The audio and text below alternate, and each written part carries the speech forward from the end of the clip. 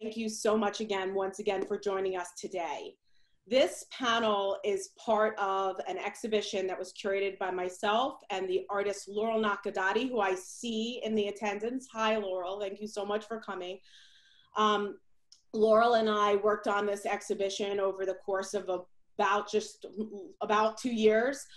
She had previously worked on a portion of labor as a show that she curated for Leslie Tuggenall Gallery in New York, called Mother. And that exhibition then evolved once we were opening our brand new building in Las Cruces. The new museum was opening. I approached Laurel after seeing that exhibition and told her that I was looking to create, how do you start a brand new building? What's the birth of a brand new building look like? And I was looking to make it all artists who were thinking about having compelling conversations, having urgent conversations about motherhood, and looking at the concept of parenting and motherhood from early feminist artists like Mary Kelly, starting with a video that she did called Antepartum as part of her postpartum document in the early 70s, to artists that are making work right now and incorporating the concept of motherhood or mothering or parenting or working with their children into their practice. So Labor, Motherhood, and Art in 2020 opened in February 28th of 2020 in the New University Art Museum. And it really looked at these concepts of motherhood in today's socio-political climate with artists such as Tracy Barron, Maria Barrio, Patty Chang, Lenka Clayton, Amy Cutler, Joey Farso, Tierney Garon, Kate Gilmore, Jessica Jackson Hutchins, Las Hermanas Iglesias, Mary Kelly, Justine Curlin, Marilyn Minter, our co-curator, Laurel Nakadati, Yoko Ono, Catherine Opie, Lori Simmons, Wendy Red Star, Micheline Thomas, and the list goes on. We were so proud of this exhibition, which really thought a lot about our community while looking at these internationally recognized artists. And so while that exhibition unfortunately closed about 2 weeks after it opened, we have extended that exhibition to December 6th. So we do hope that you will all, as the audience members that are on here, at some point be able to walk through the doors and see that exhibition that Laurel and I love and cherish, and I know meant so much to Laurel and means so much to me and our community. So this part of the program that you're now part of is sprung out of the fact that so quickly, because of COVID-19, we had to close the doors. We wanted to take a lot of the programming that was in existence, as well as we really wanted to make sure that we were creating programming, that we could create programming that would help do what we hope the programming with labor would do, which is to connect mothers within our community with this international group of mothers and parents and people that were thinking about parenting and motherhood. And really we were looking and hearing so many conversations of parents becoming teachers and homeschooling their children, being home all day with their children. How do we make sure that we could have programming that really spoke to them and showed our community, and especially our artists and community mothers, the importance of art during these times. We are so lonely, we could be so disconnected and so lonely. How do we create a safe space for people to still understand what we were trying to get across with labor in their homes? And so Alone Together sprung out of that. And I'm so proud that this panel is part of that programming. I was very lucky to work with Lisa and Janelle. I will not do your introductions. Kimberly York is going to do your introductions, but I wanted to thank you way in front in the beginning of this panel, because you guys worked so hard on making this program speak to parents, a different part of parenting, right? A part of parenting that we might not often speak about, that can be difficult, that can be challenging. I also wanted to thank Julia Borello in the Department of Art at NMSU, Liz Shermer and Patty Wohan, who from Gender Studies and English, who supported this panel for us as co-sponsors. And we also want to thank the University of Minnesota Press for spreading the word about this event, and Frank Sage, who's helping us on the back end with technology. I will say that there are going to be, this is a topic that might be triggering for some, and we want to make sure that we tell all of you that before we begin. And I always like to do a little disclaimer about Zoom. My dog's snoring in the background. Disconnects might happen. There is not perfection in this medium. We've done a lot of programs now and spoke to hundreds of people, and it's never the same. So don't get discouraged if you got to pop on and pop back in. We will make this work for everyone. So without further ado, let me introduce Kimberly York, the moderator of this panel. Kimberly is a native of Cleveland, Ohio. She is an independent licensed clinical social worker with 20 years of nonprofit leadership experience. She's a former adjunct professor in the School of Social Work at New Mexico State University and was recently appointed as interim director of Black programs. She earned dual master's degrees in social administration and nonprofit organizations with a nonprofit management certification from Case Western University. She's a doctoral student at Grand Canyon University, completing a PhD in psychology with an emphasis in industrial and organizational psychology. She co-founded So Who, Serving Others While Helping Ourselves, enterprises and not-for-profit. And as a servant leader, she currently serves as a member of our governor of the state of New Mexico, Governor Michelle Lujan Grisham's New Mexico Office of African American Affairs, and very recently, and we're so proud of this, she was appointed to the Governor's Council of New Mexico Racial Justice, which is imperative right now with what's going on in our definitely United States, but global society. So without further ado, please moderate this beautiful panel we are so excited to have. Thank you, Kimberly. Thank you, Marissa. And thank you everyone for joining us for this very important conversation. I would like to now do our land acknowledgement. New Mexico State University honors Native American knowledges and worldviews based on intimate relationships to the natural world. The genesis of the Southwest Indigenous peoples, including the Pueblo, Navajo, and Apache, established their guardianship of the lands now occupied by New Mexico State University. As the state's land-grant university, we acknowledge and respect the sovereign Indian nations and indigenous people. We pledge to have a meaningful and respectful relationship with the sovereign Indian nations, indigenous communities, and Native American peoples within the institution. Again, we would like to thank you for joining in on such a meaningful conversation. We also would like to thank all of the panelists who have agreed to courageously share their stories. And at this time, I'm going to introduce them as they will be presenting to you. Shannon Gibney is an award-winning author of books of all kinds, from novels to anthologies, to essays, to picture books. She writes for adults, children, and everyone in between. The through line in Gibney's work is stories that may have previously gone untold. Sometimes these perspectives have remained hidden because the speakers have not had an outlet for their stories, or oftentimes the stories carry darkness and fear that they would prefer to look away from. What is God? What is God honored here? Writings on miscarriage and infant loss by and for Native women and women of color, the University of Minnesota Press, October 2019, exemplifies this approach as Gibney's most recent novel, Dream Country, Dutton 2018, which Kirkus describes as a necessary reckoning of tensions with the African diaspora, an introduction to its brokenness and a place to start healing. Gibney's books and writings have received many awards and are taught in schools and communities around the country.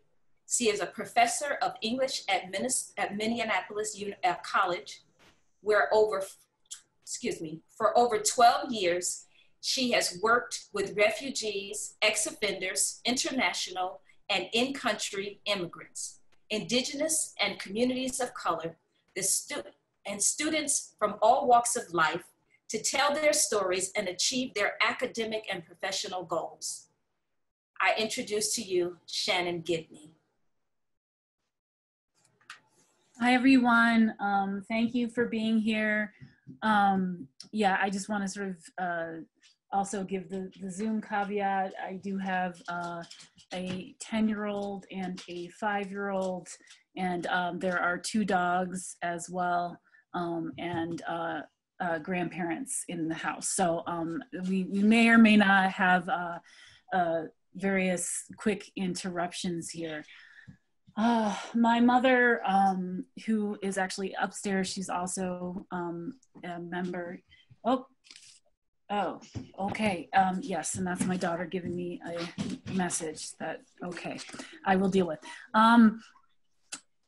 My mother actually found these, she knew exactly where they were. These are pictures, noisy. These are pictures of, I don't know if you can see, my daughter, CNA Corporal Corva. The anniversary of her birth and death is coming right up in 6 days. She was born on August 27th, 2013. She was stillborn, 41 and a half weeks. So she was about 10 days late. And when I went into labor, they could not find the heartbeat. So yeah, so those are just some pictures, I guess, that I shared to share my story, parts of it, and also just to give further context to our talk today. I'm so grateful to everyone who's here now. This is not an easy topic to talk about, but it's a necessary topic because it's miscarriage especially is so common, and stillbirth is, you know, less common, but as I found out, even the less common things in life can happen to you. And these are, if we don't talk about it, then it becomes like a secondary trauma. So because of that, I should also just say, I don't want to go on forever, but I just want to thank Las Hermanas Iglesias and everybody at the New Mexico State University Museum of Art, and everyone affiliated with them for pulling this together as well. This was a really nice surprise, I think, for Kalia, my co-editor, and I to be involved and invited to, and we really appreciate these discussions. This is our book. It's called What God Has Honored Here, Writings on Miscarriage and Infant Loss by and for Native Women and Women of Color. And myself and my marvelous editor, Kalia Yang, co-editor, who you're gonna meet in a minute here, we had the very great honor of editing this collection. Separate from us, there's about 22 Native women and women of color in this collection who have beautifully shared their very emotionally layered experiences of miscarriage and infant loss. And I know, yeah, we just feel it's been work. It's a journey, but it's an honor also to hold all these stories. And so I'm just going to read a little bit from the introduction and then a tiny, teeny bit from my story, because I know we need to keep moving here. Miscarriage, stillbirth, neonatal loss, fetal and infant death. None of these words were new to us. We were writers, we were women, We were daughters. We were mothers. We were on our way to becoming mothers. And yet our knowing the words could not prepare us for the experience of them. None of who we had been could have prepared us for who we would become in the wake of these words. Grief is a lonely place we have all visited by ourselves, occasionally with others. Some of us have built homes to house our grief. Others shiver in the storms that break, unsure of where to hide, how to hide, whether they want to hide. Each of us in our own ways, and for many of us through our words, has encountered grief. All of us have awoken from despair, only to find ourselves forsaken on its shores. 6 years after the loss of baby Jules, a miscarriage at 19 weeks, even in the years after when Kalia had given birth to a living daughter and 2 sons, she still feels the ghost of him swimming inside late at night and early in the morning when the world is quiet and dark, when the bigness of the sky enters through the window of her bedroom, when her husband is on his left side, lost in his sleep, when behind the wall of the bed, she can make out the twists and turns of her sleeping children. Her hands move high on her soft belly, so she can feel the force of life within her. In the space of possibility, baby Jules moves inside of her, no longer as low as he had been. In fact, less than in her womb, he now swims close to her beating heart. 4 years after my first daughter, CNA, died inside of me at 41.5 weeks, I, Shannon, feel her everywhere. She never made it into this particular world, but she made a home of me for 9 long months, growing and becoming.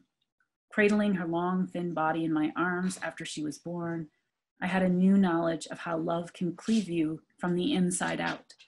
Waiting, dreaming, hoping for a baby to take a breath, who could never take a breath. Waiting for the truth to become something living. There is no recovery from the loss of life's possibilities. We both tried in our different ways to make peace with what had transpired. But it was the simple knowledge that we were not alone in the experience, we had never been and never would be, that taught us both that life would continue as if our babies had never lived if we didn't do something to commemorate their existence, all of their existences. Although we would never do the work of raising them, we had to raise ourselves, do the hard work of living in the absence of who they and we could have been together. In the days, months, and years after, we both looked desperately for answers in medical studies, statistics, and literature, and in life for some response to our experiences beyond the immense loss. We were doing what we had been trained to do as writers, finding meaning in human experience. In that spirit, in the course of our journeys of loss, we looked to what we both love for answers, literature.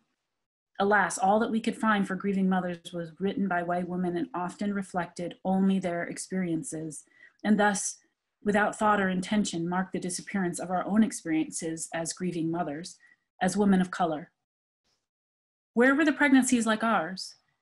Where were the babies like ours? Where were we in this world of longing?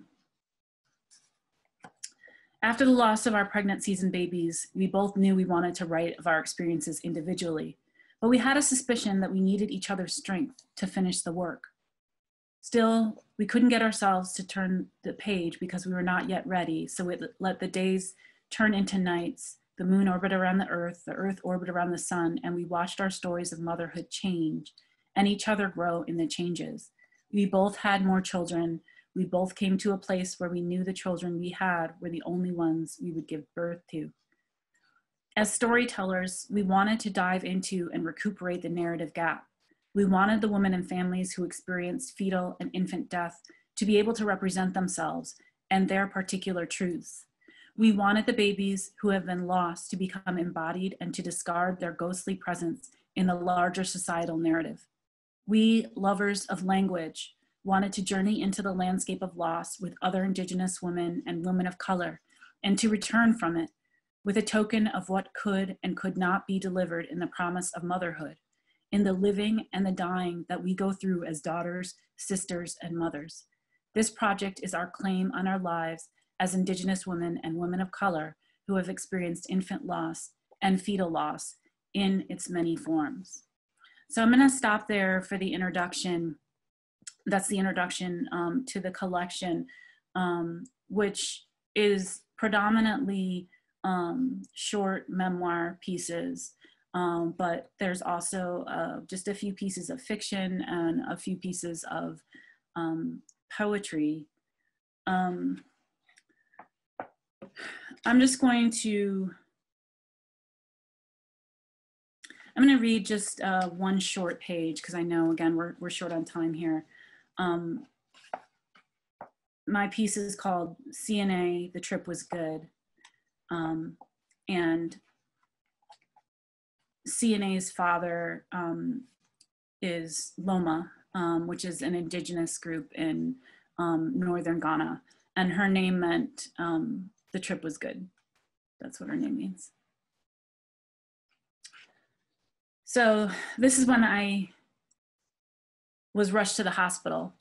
I went in again for contractions, and my midwife could not. I went into the midwifery clinic that I'd been going to, and they couldn't find the heartbeat. So then they rushed me to the hospital. And then they took me to the OBGYN ward, and they hooked me up to an ultrasound. We're just gonna see what's going on, says the doctor, looking me carefully in the eyes. She appears to be in her late 30s like me, and her thin blonde hair is pulled to the nape of her neck in a black plastic clasp. I nod. I don't want to be here. I lie down on the bed. The doctor sits on the chair beside me. She squirts some transmission fluid on my raised stomach, and an image of a baby lying on her back, feet up, comes onto the screen. The baby is not moving. The baby has no heartbeat. Two more doctors come into the room and stand next to Amy, that's my midwife, who is seated in the corner. Okay, says the doctor with the ultrasound probe. So yes, the baby has no heartbeat. She puts the ultrasound probe down and stands up. I look from her back to the screen, and the baby still isn't moving. Okay, I say. I want to ask her how to get the heartbeat started again, but some part of my brain is telling me not to say that. I'm sorry, she says. I'm so sorry. I look to Amy, then each of the three doctors beside her.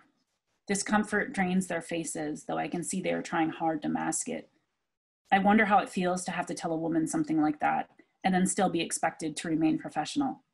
It must not be easy. I ask if I can go to the bathroom. Once inside the bathroom, I grip the sink until my knuckles are white and stare into the spotless mirror. The woman looking back at me has dark brown eyes that hold nothing. What was once a sharp chin is now round and plump. Her hair frizzes all over from the humidity. I turn on the faucet as high as it will go and flush the toilet. Then I scream. The woman in the mirror screams and lets go of the sink as she does it. She wonders if she is just a copy of herself today, and if her real self is back at home washing dishes. She does not want to go back into the patient room because she knows they will tell her what she has to do next, and she does not want to know what she has to do next. She does not want to leave the bathroom because she will have to say to her husband, "Our baby is dead." She does not want to call her mother because her mother will cry and nothing will make her stop. She does not like to see or hear her mother cry. She will have to rewrite the story of the pregnancy and the baby coming, the happy house, her young son so eager to be a brother. Now the story will center on a chapter in which the eagerly awaited baby dies in utero, never to be cuddled and warmed in her arms, never to scream and demand a diaper change, never to suckle her breast. The woman does not want that story. She is not ready for it, for what it will mean, not just now, today, tonight, but forever, for the rest of her life. The weight of that story could crush all other stories of her life and the lives of those she loves. She does not want that. She is too tired and she wants to sleep. She wants to awaken. Thank you. I'm going to pass this on to Kalia, and I'm actually also going to put a link in the Q&A to our, it's a short video where some of the contributors in the book read parts of it as well. Thank you so much for listening and being here. Shannon, thank you so much for your transparency and your willingness to share. We will now turn to Kalia Yang. Kalia Yang is an award-winning Hmong American writer. She holds degrees from Carleton College and Columbia University. Yang is the author of the memoirs, The Late Homecomer, a Hmong family memoir, and The Song Poet. The Late Homecomer is the first Asian American authored and centered book to be added to the roster of the American Place Theater's Literature to Life program. The Song Poet has been commissioned as a youth opera by the Minnesota Opera and will premiere in the spring of 2021. Yang is also the author of the children's book, A Map into the World and The Shared Room. She co-authored the groundbreaking collection, What God is Honored Here, Writings on Miscarriage and Loss and Infant Loss by and for Indigenous women and women of color. In the fall of 2020, Yang will have 2 new books, a collective memoir about refugee lives titled Somewhere in the Unknown World, and another book for children called The Most Beautiful Thing. Kalia is the recipient of the International Institute of Minnesota's Olga Zoltai Award for Community Leadership and Service to New Americans in the Ordway Center for the Performing Arts 2019 Salary Award for Social Impact. I bring to you Kalia Yang. Thank you, Kimberly, for that wonderful introduction. I'm gonna have to shorten it way up next time. But thank you all for joining us today. Shannon, I've never seen those photos, so thank you for sharing with us, sharing Sandy's photos with us. August is a big month in my life too. August is the month where I lost baby Jules. August was the month where I got married. August is also the month where my little boys and my little girl will celebrate their 5th and 7th birthdays. And so it is very fitting that today I get to read from my contribution to the collection, What God is Honored Here. This is called In the Month of August. So August 6, 2011. We stood in front of our family and our friends. We extended our wrists in the fashion of my people, and we received the blessings of those who loved us and wished us well. White cotton strings filled our wrists and anchored us to each other in marriage.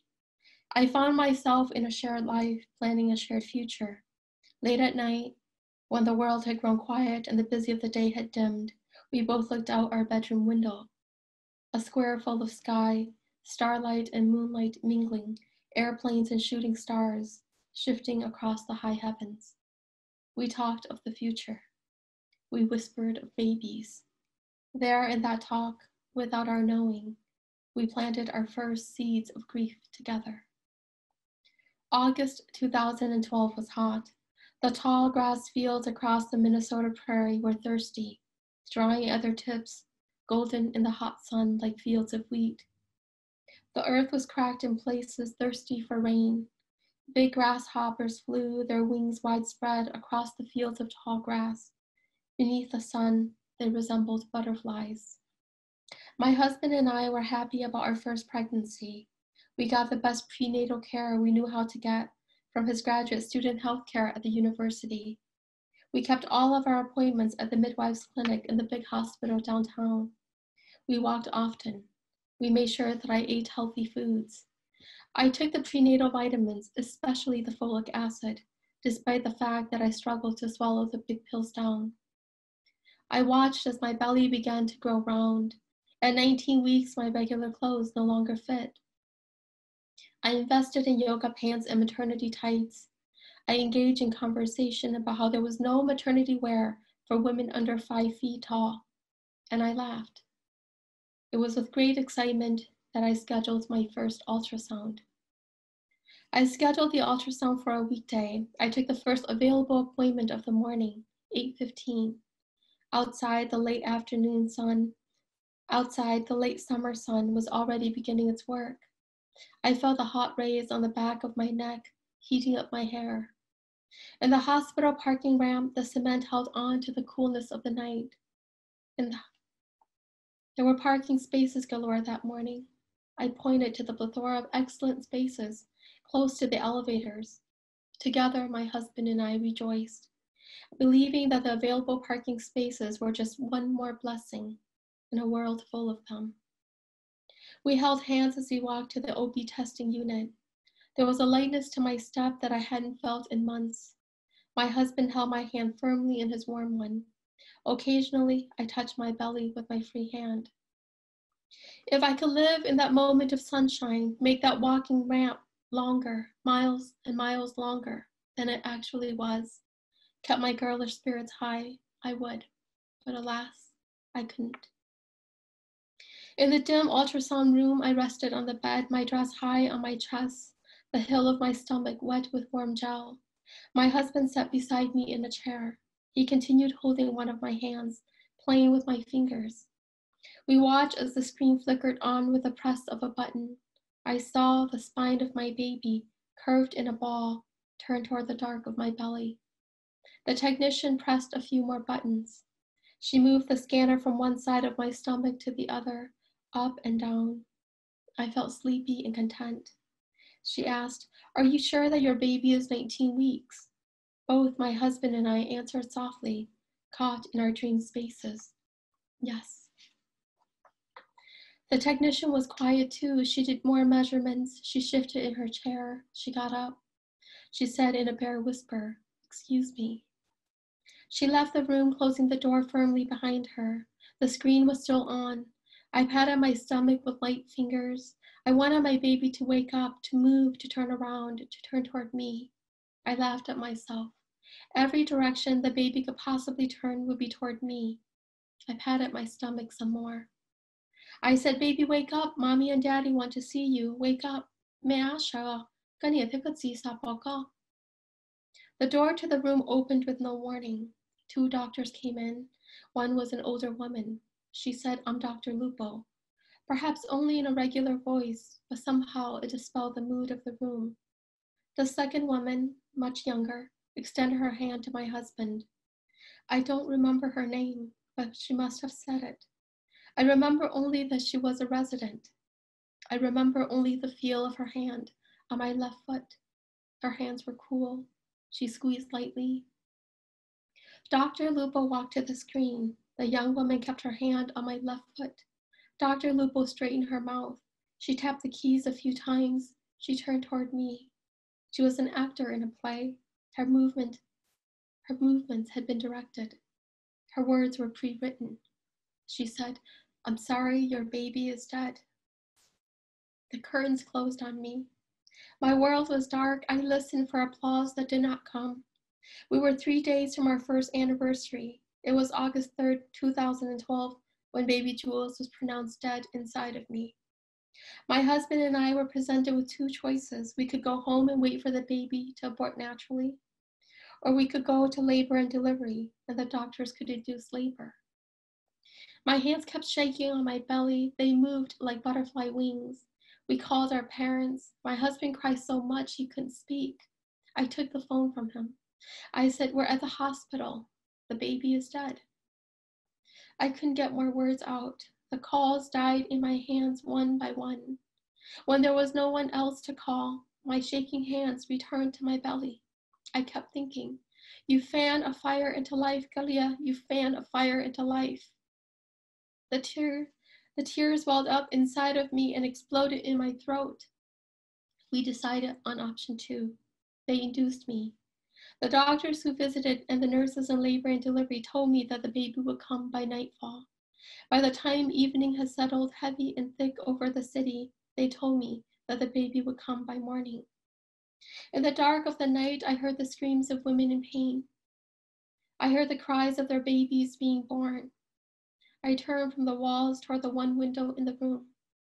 The window overlooked a church. There was a round stained glass window high on the church that depicted a figure of a man on his knees, his head bowed. I knew who the man was, although I did not belong to the Christian tradition. When I was a child and I was scared in the dark, I used to imagine the arms of my ancestors around me, holding me safe in the circle of their love. I listened for the quiet comfort of those who come before me, but all I heard was the hum of the machines around me. I sat still and quiet through the stretch of the night, waiting for day to emerge from the far eastern sky. I felt the weight of sorrow grow deep inside of me, centering, deep and low in my belly. I curled on the bed in absent pain. My husband sat beside me in a chair. He had his head down, although I knew he was not asleep. I heard his cries each time a baby was born, somewhere on the ward. He gave voice to the cries choking my throat. Morning came in slowly, slow gray cutting into the folds of night. Then pink sunlight entered the room. The early morning nurses and doctors visited. They said, "Not yet." We shook our heads. They put more medication inside of me. It was noon, I could tell, because there were no shadows in the room, just the shine of the sun from the window, the wash of light from the fluorescent bulbs overhead. I wanted to go to the bathroom. My husband helped me up from the bed. He held my hand and we walked to the bathroom, much as we had on numerous other occasions inside the safety of walls, within the hold of nature. He might have even swung our hands, as was his habit. Inside the bathroom, our walk was done. We stood side by side. I looked at his shoulders. He closed the door. For a moment, he held me in his arms, and the world was very far away. He said into my hair, "You have to let go." My arms fell from around him. I felt something drop in my belly, the weight I had been harboring deep inside of me, the child we had made but could not keep. The baby came. A little boy, mouth open like a little bird, a little boy who looked like a version of me. Eyes closed, skin translucent. A little boy who weighed nothing in my arms, despite the weight I had felt with him inside of me. The weight of life, the weight of hope, the weight of humanity, the gravity of my little love story. His body was more light than anything else it could have ever been. Thank you. Thank you so much, Kalia. We really appreciate your transparency. I would like to now introduce to you Jay. Jay Wallace Skelton could not imagine being a mother, but being a seahorse papa, trans man who gave birth, felt right. Jay is a parent to 3 children, ages 5, 10, and 15. Not all of whom Jay birthed. As a PhD candidate in curriculum teaching and learning at the Ontario Institute of Studies in Education, Jay's co-researching with children about creating queer and transcultural spaces in educational settings. Jay is committed to and informed by children's rights and am currently using visual facilitation. Jay is white, Jewish, fat, queer, trans, and thinks it's fair to declare those things here. Working hard to create justice and community in intersectional ways, Jay is very much a work in progress. Co-founder of Flamingo Rampant, which publishes picture books with a joyful, feminist, racially diverse LGBTQ+ with kid problem solvers. Jay's books for children are The Newspaper Pirates and The Last Place You Look. Jay's middle school book, Transphobia, Deal With It and Be a Gender Transcender, aims to help middle schoolers challenge transphobia. Jay has written a bunch of things for adult people too, for grown people too. I introduce to you, Jay.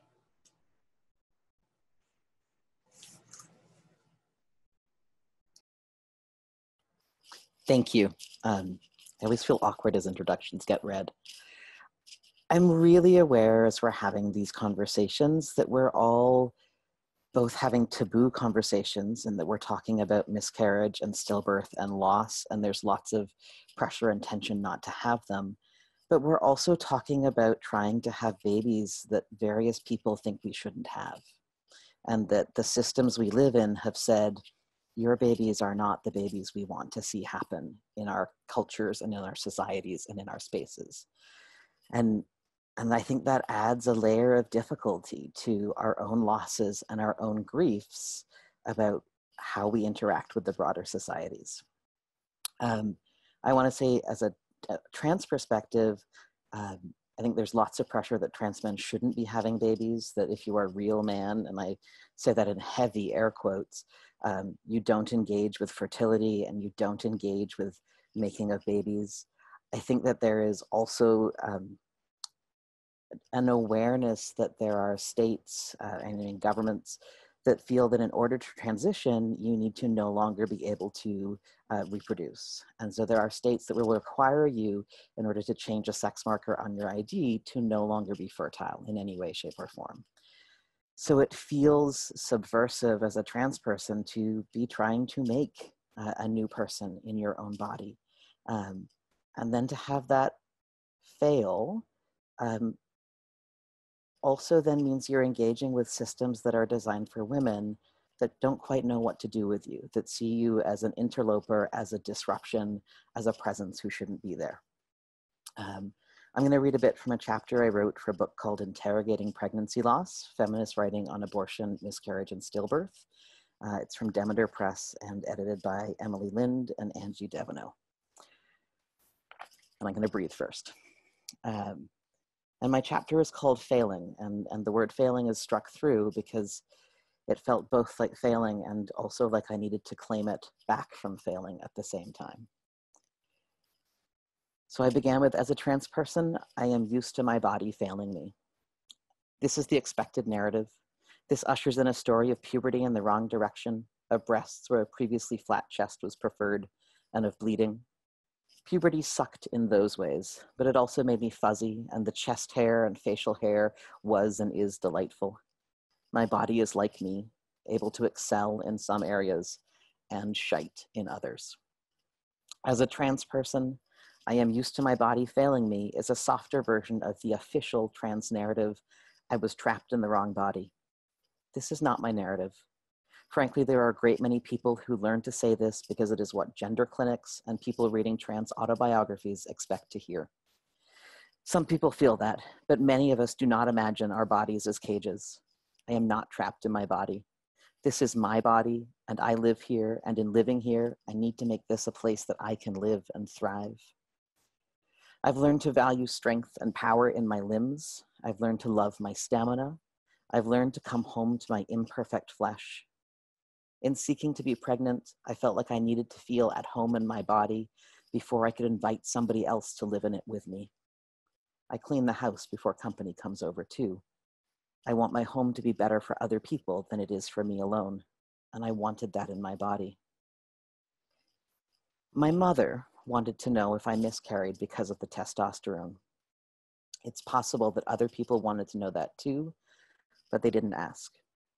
The question slams through my chest, demanding to know if my body failed at pregnancy because I am trans.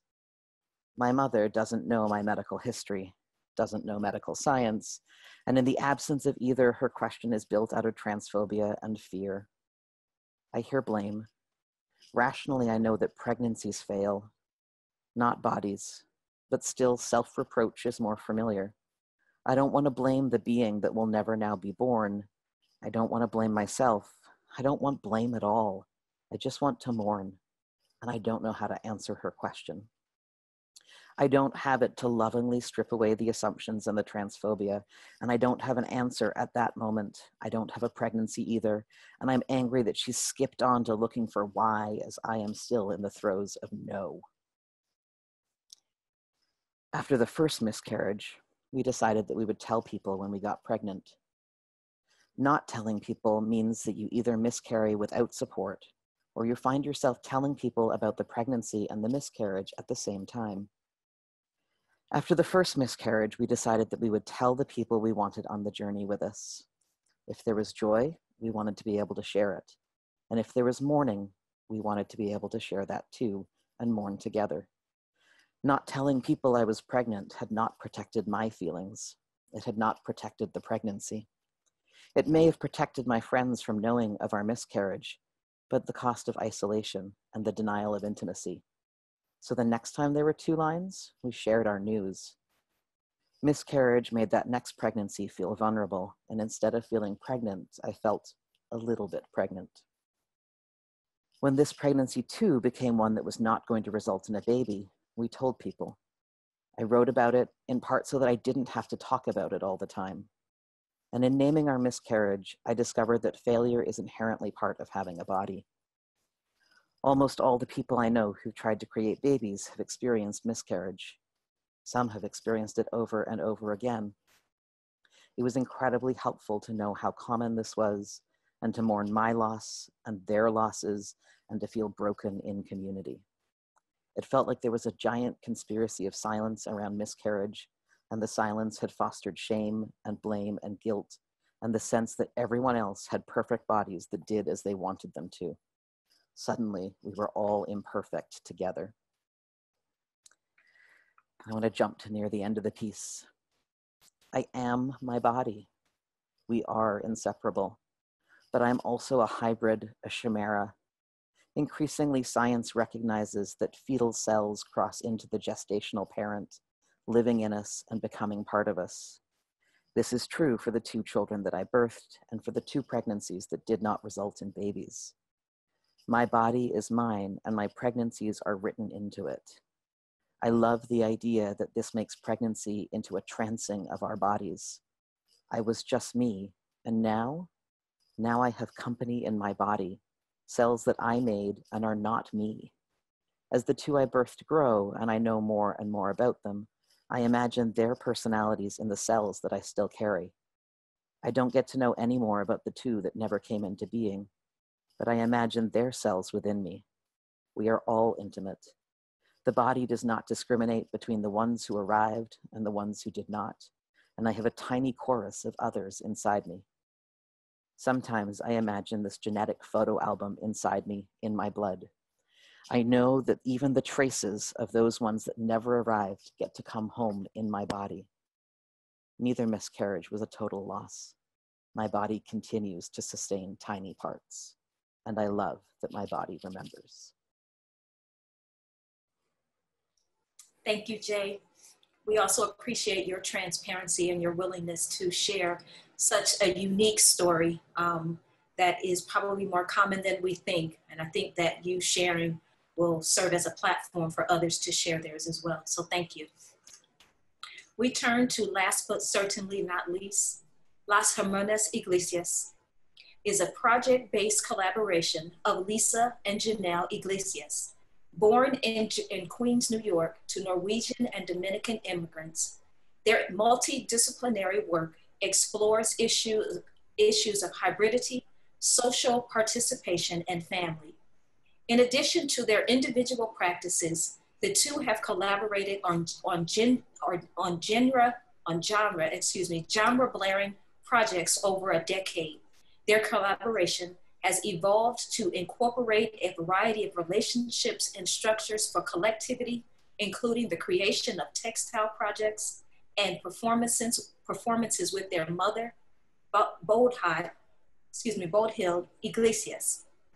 Anchored to the philosophies and context of intersectional feminism, teamwork, and multiplicity, Las Hermanas create artworks that disrupt categories, engage absurdity, and promote the benefits of working together. We introduce to you Las Hermanas Iglesias. Thank you so much, Kim. We're gonna switch our screens to our screen sharing. And before we begin, we'd like to share some gratitude. We're going to thank NMSU, especially Marissa, Jasmine, and Courtney, and Frank. We're going to thank Kim for moderating and all the panelists, Shannon, Kalia, and Jay, for sharing your experiences. Excuse me. This presentation is dedicated to Luna Astrid Gerlitz Iglesias, passed and birthed on May 1st, 2019, and Avery Dawson Ostrander. If any of you have lost a loved one, we invite you to place their name in the chat for us to honor them. As Marissa mentioned, this panel is part of the programming that accompanies the inaugural exhibition at the museum that we are so excited to be a part of.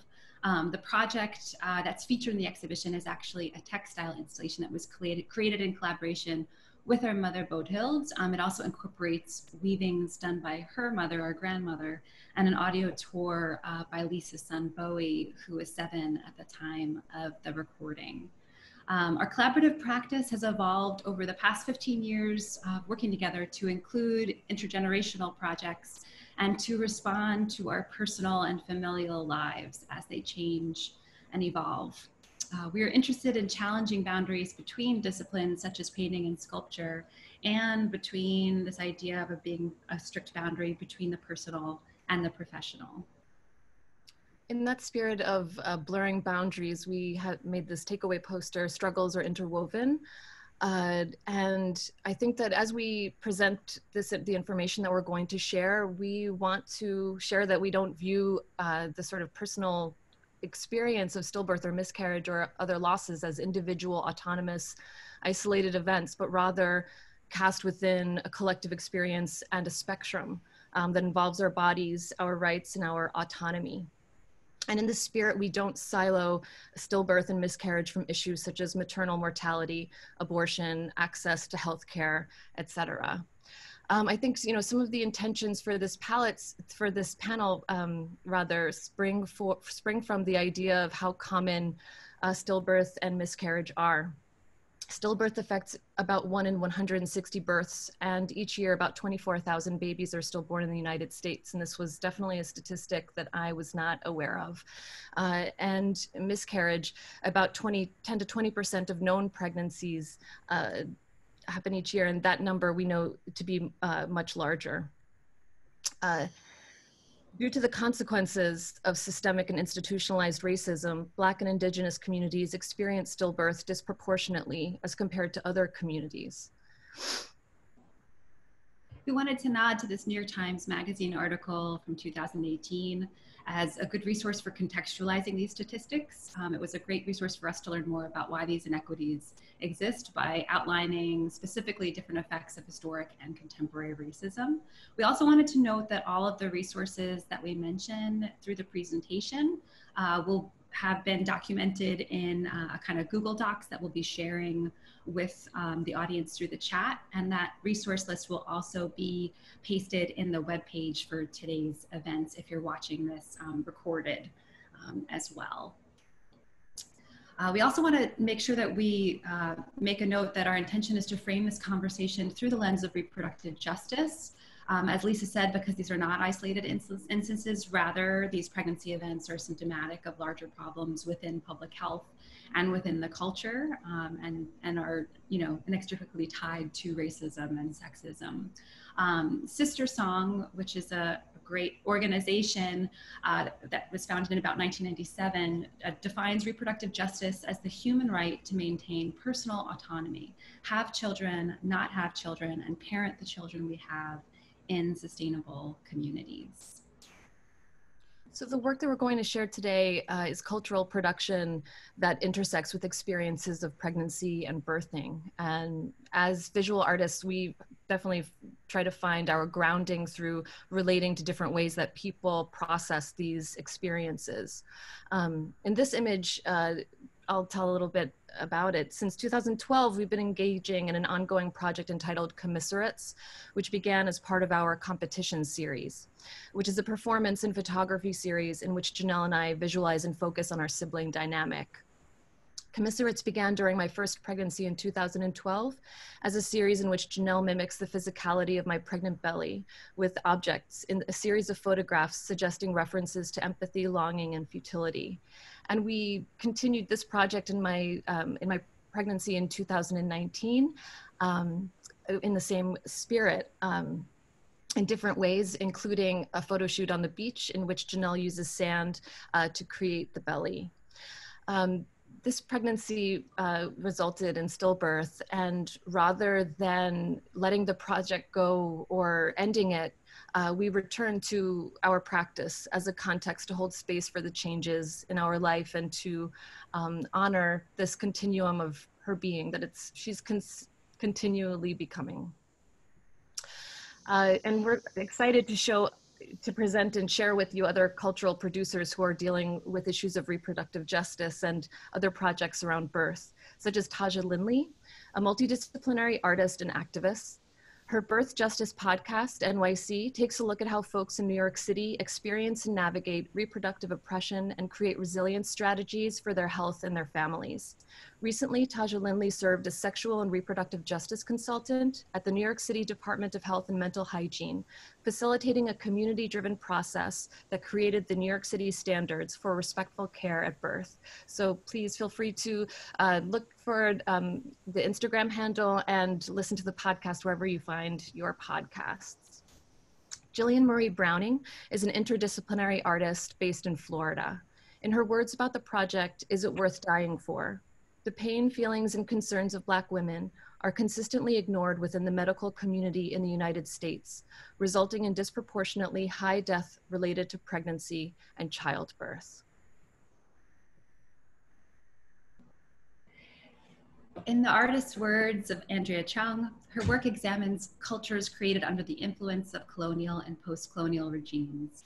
Quote, I mine foodstuffs, recipes, and archival materials such as photographs and tourist publications in order to reconstruct and create a new series of narratives, which I juxtapose against the stories told by the colony to sell romantic notions about nature and labor. This mixed media installation, Pure, was her contribution to the Jamaica Biennial in 2017. Her work strongly focuses on processes and materials such as sugar and soap, both which resonate with the narratives she unravels and reconstructs. This piece is part of a larger project based on the research she conducted on traditional midwifery in Jamaica. Pure consists of sculptures made of soap cast from the hands of Jamaican midwives. And another quote from the artist, I'm interested in exploring the ways in which colonialism has impacted the land and our bodies. I also want the viewer to understand the ramifications of colonialism and not to see it as something that has happened in the past and something that has resolved itself to where we are now. Colonialism has never ended, it only evolved. And different iterations of this piece, Lisa, if you can tab backwards, in different iterations of this piece, viewers are actually invited to wash their hands with the casts of soap. So what we're looking at is somebody washing their hands and there's casts of these midwives' hands made out of black soap. Another project that also deals with celebrating traditional medicine and traditional ways that Andrea's been working on is an earlier project called Midwives in Crowning, a series of collages. And in this series, Andrea explores the practice of Black midwives in the southern United States and in the Caribbean, connecting traditional medicine with maternity care. Another artist project that we wanted to share is Peruvian artist Romina Schulz. We share this project that incorporates textiles and ceramics, Clandestinas. And Clandestinas portrays the emotional stage of being pregnant with an unwanted pregnancy within the context of a location like Lima, Peru, where abortion is illegal. The project is about the healing process of aborting the emotional burden that accompanies the physical procedure. The artist writes, most of the time, the discussion about abortion rights in countries where it's illegal is focused on when life starts. I changed that approach to the women's emotional and physical situation, a context that has been missing from all the debates. In a context where pregnancy's interruption is illegal, where you do not own your own body, surviving abortion becomes a privilege. Other works in the series include Atraso Menstrual, which images the risk of back alley interventions from the misspelled name to the size and fragility of the ceramic knitting sticks that you see in the sculpture. The artist writes, en la garganta la pena, in the throat the pain. The long knitting, which becomes a weight through its length, exposes the sorrow of hiding a procedure that ended up defining me. Another project we wanted to highlight that deals with access to abortion is A Quiet Inquisition, a film by Holland Sabrina Khan and Alessandra Zecca. At a public hospital in Managua, Nicaragua, an OBGYN doctor struggles with her conscience as she contends with the harrowing implications of a new law that prevents the termination of any pregnancy, even when a woman's life is at stake. The law went into effect in 2006, and it does not allow for any single exception for a legal abortion, not even in cases of rape, incest, or when the mother's life is at risk. And to quote the directors of the film, "We aim to highlight the issues at stake in regards to reproductive rights and its impact of maternal health and the autonomy of doctors to make medical decisions. Though the story is centered in Nicaragua, the issues and repercussions and debates cross borders." In our resources list, there's information about a free upcoming screening on September 27th as part of the Global Health Screening out of the UK. And there's also a link to stream it on iTunes as well. Ellen O'Hara Slavic is an artist and educator based in North Carolina. In her sculpture, Armor of Loss, she focuses on the connections between abortion and childbirth. In her words, how all these possibilities and losses and lives stay connected. Egg, ova, organ, and planetary-like, this object is grounded and heavy.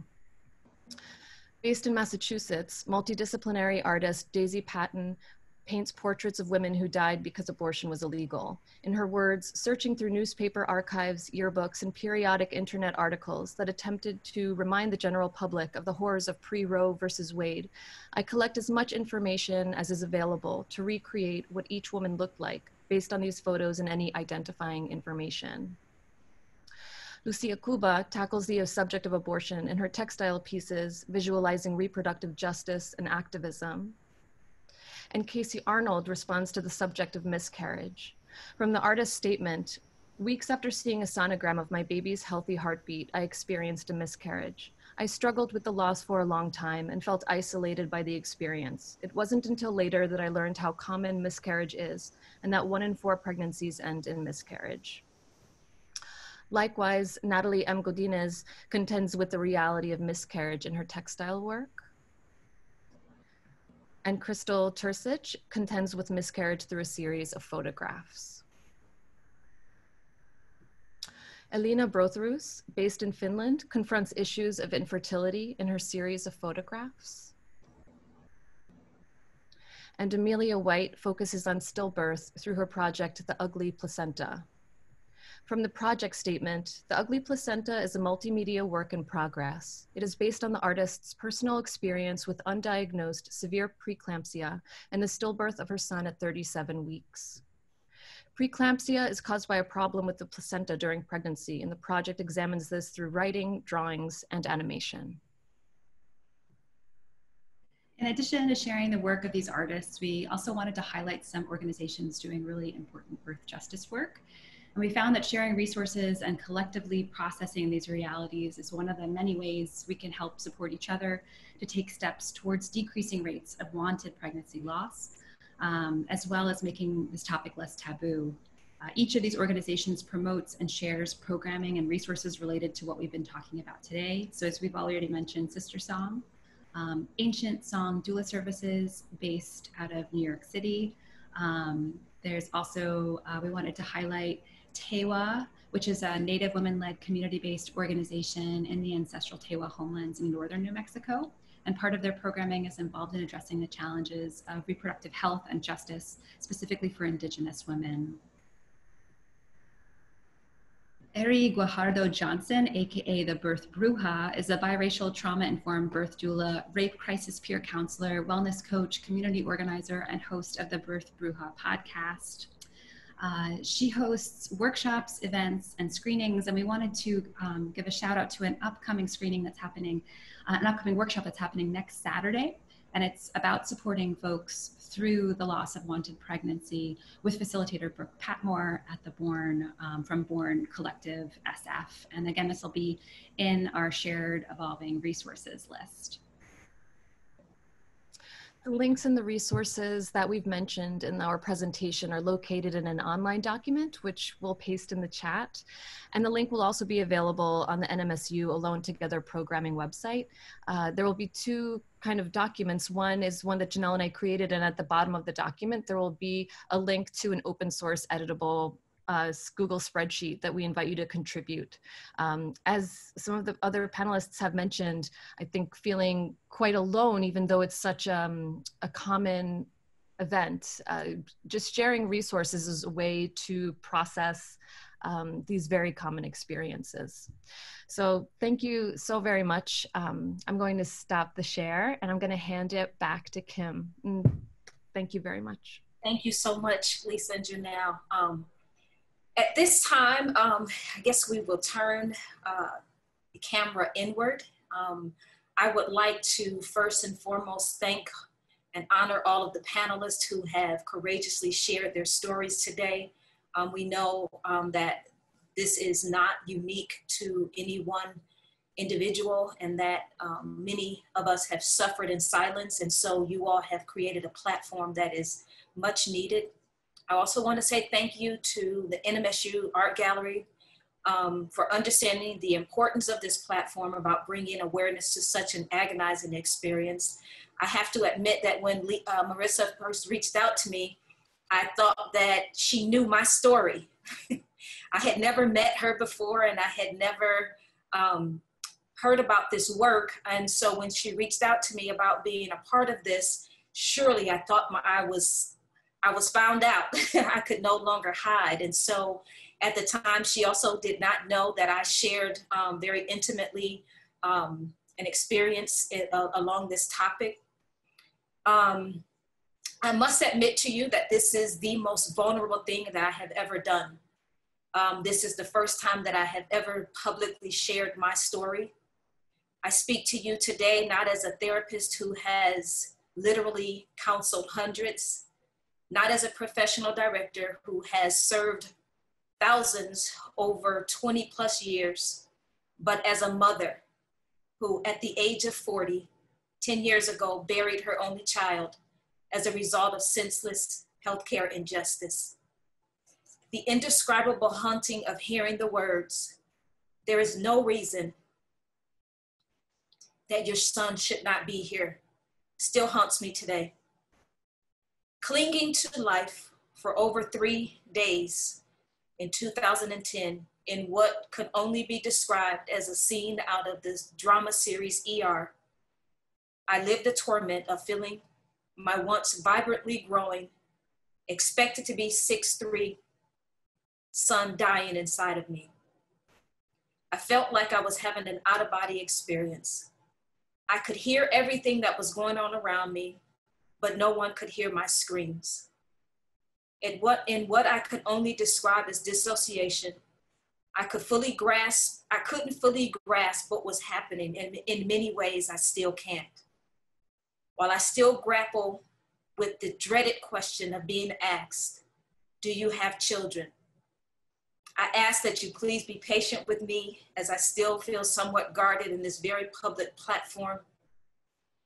But I want to say to you that first and foremost, you are not alone if you have recently or ever encountered such an experience of losing a child, regardless of if you have additional children or not.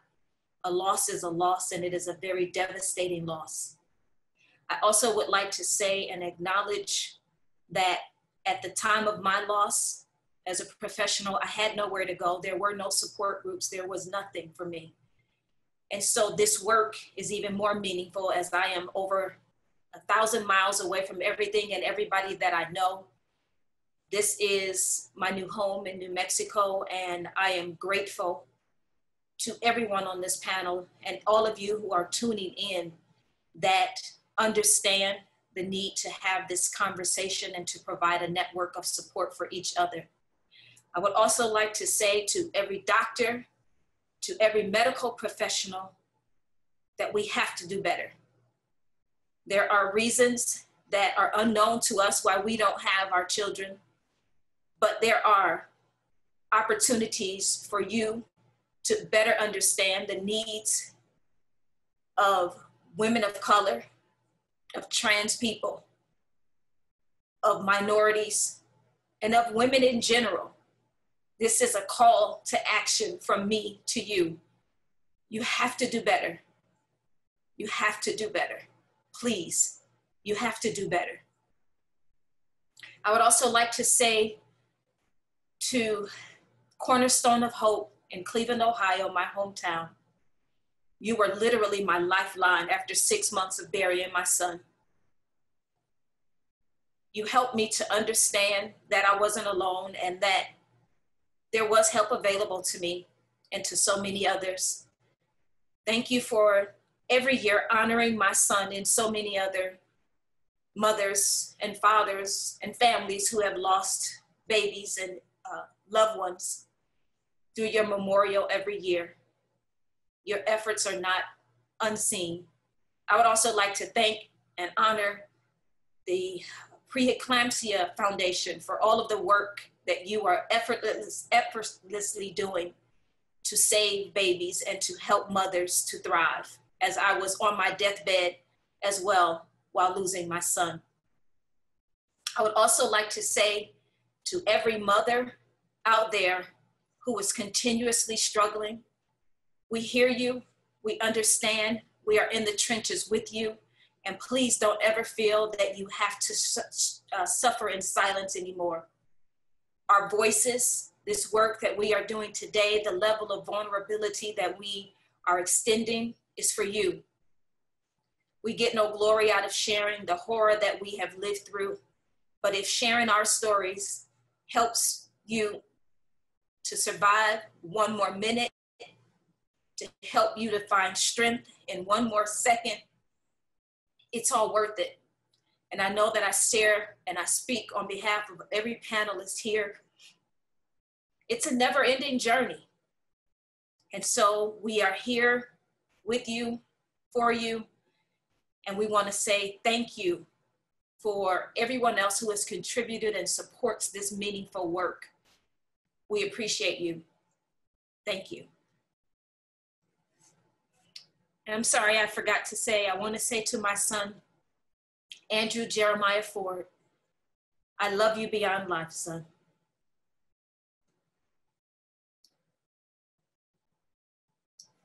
Now we would like to turn to the collective conversation at this point. And so I would like to pose a question to Shannon. Can you share one particular thing that made you or motivated you and said to you that this is the moment that I have to do this now?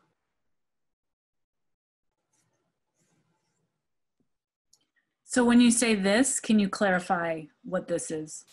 Sure. Writing the book that you have just written, that work, because I know that you are an author and you write about many topics, but what said to you this and now? And I think, and I will invite, thank you for that wonderful question. And Kimberly also, you know, it's so emotional, you know, hearing another woman, and for me, another Black woman, you know, express these things. So I just want to thank you for your bravery, you know. So,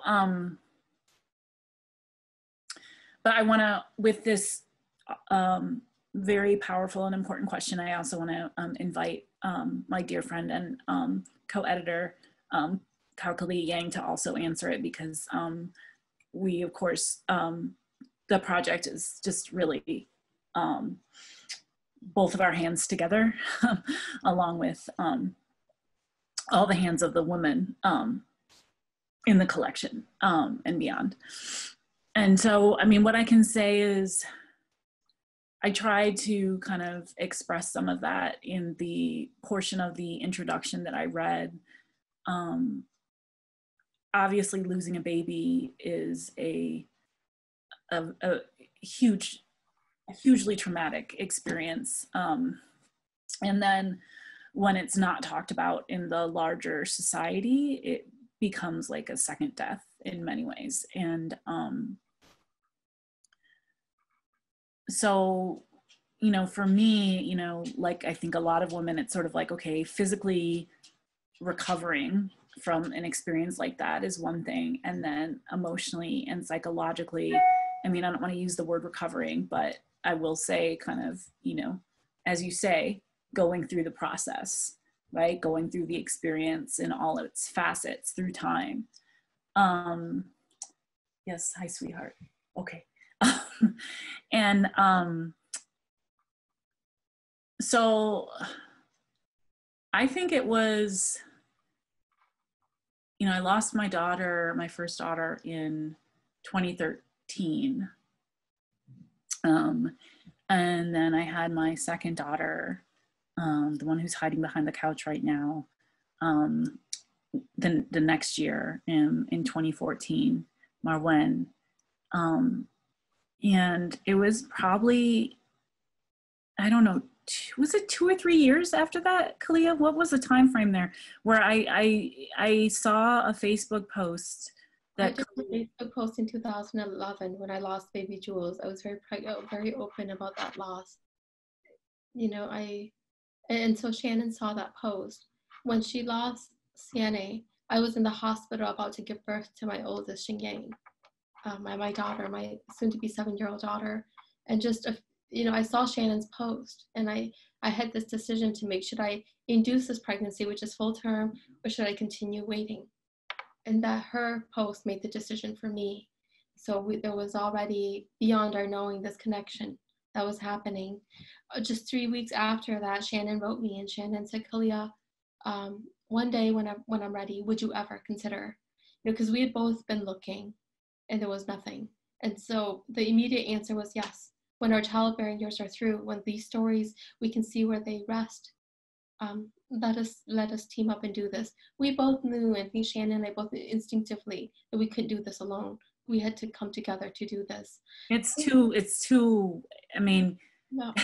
It's too hard. It's just too, the stories, and, you know, as Kalia said, like you know, she says many times, like the women deeply felt stories, you know, that we have in this collection, but they're hard to hold. They're very hard.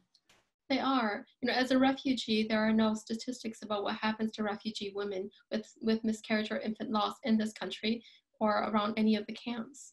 I know women, all the women in my life have lost children somewhere in the process. My mother lost 7. So I wrote her piece also for What God Has Honored Here. It's called Either Side, just 7 living and 7 dead. Either side could be home when the numbers are so even, right? Shannon and I also understood that this book would be understood and be read in the history of women who have lost children. You know, refugees like the Hmong lost children to war. When the CIA came, they got soldiers 7, 8, 9, 10 years old to fight and to die on America's behalf. You know, both boys and girls.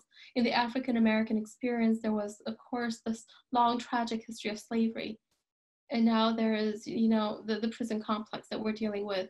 There are children at our southern borders who are getting taken from their mothers. There's a different kind of loss. In the experience of the Native Americans, of course, we all know about how they took the children away to be institutionalized. And so it was gonna be aligned here in this history, in this moment. It was a convergence of so much.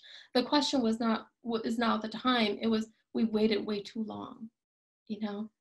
Let us do this, and let us do it together, and let us call across the width and the breadth of this nation for all of these women in sisterhood to do this with us. I mean, there's a great deal of urgency to this work, and you can hear it in my voice, you can see it in all of our faces. It needed to be done. And thankfully, Shannon wrote me that email, and we did it. And then to be a part of this panel, to see what all of you are doing, is so incredibly inspiring and moving. You know, the world is less scary because you're all here, no matter what happens. And that is the gift that I think we can give to each other. That's why I let Kalia do a lot of the talking, because you see what happens, you know.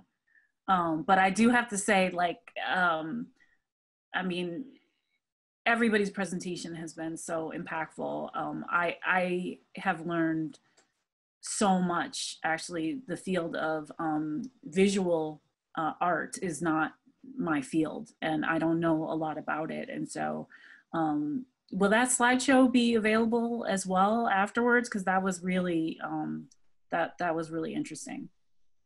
Yeah, we could do that, and the most of what we mentioned is in the resource list, but we can totally make the slideshow public as well. Thank you, Shannon. We could put that onto the website as well. So thank you, ladies. I am truly inspired. You know, some time ago, I ventured and aspired to write a book to share my experiences, but the shame and the feeling of isolation paralyzed me, to be frankly honest, because I had not heard anyone else really talking about it. So you all have truly inspired and encouraged me. So thank you very much for that. If we can, let's Jay, do you mind talking to us just a little bit about your experience as a transparent and transparent, but can you talk to us a little bit about how specifically the medical community can be better educated about working with trans people and trans families to bring about a greater sense of equity and a greater sense of integrity to the profession that they have pledged to commit themselves to, regardless of gender, race, and whatever? So I think that's an excellent question. There is data from both Canada and the US that talks about the frequency with which trans and non-binary people avoid medical assistance because our experiences have so frequently been discriminatory and frankly sometimes deadly. And I can, you know, think of my own stories of going to an ER, you know, not being able to breathe and having them want me to drop my pants first and being really clear that I am not breathing with my genitals. Like, why is that the thing that is going to allow me to get the medication that I need? And I say this as an asthmatic who's got tendencies for pneumonia. I knew what was going on. I knew what was going to render help, and that wasn't coming. So I think, you know, it's some of the concepts we've been talking about. It's bodily autonomy, that people get to be in their own bodies and make choices for their own bodies. It's a recognition that we know our bodies best and need to be heard and honored in those moments. That we will talk about our bodies in ways that are appropriate for us, and that's our names and our pronouns and the words for the parts of our bodies and our connections to spirituality and community. And a refusal to let medical communities tell us otherwise. And I can think of how frequently medical communities have not listened to people and how devastating and deadly that can be. And I think really what I'm looking for is a profound awareness that our gender and our fertility don't have to be tied together, and that people need to be able to make their own choices around both pieces. And navigate them as is appropriate for them. And I say that recognizing that lots of people don't have choices and don't have access to the services that they desperately need in terms of either their gender or their fertility. Lots of, I mean, some of it is about education and training, but some of it is also about access and money and what gets funded and who gets access to what that is funded. I'm bad at editing the sentences. Thank you. I think that you shared a great segue just about access and healthcare.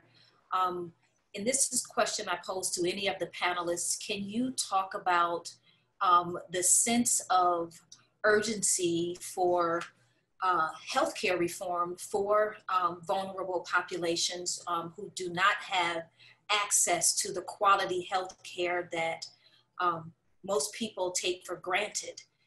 And again, that question is open to any of the panelists.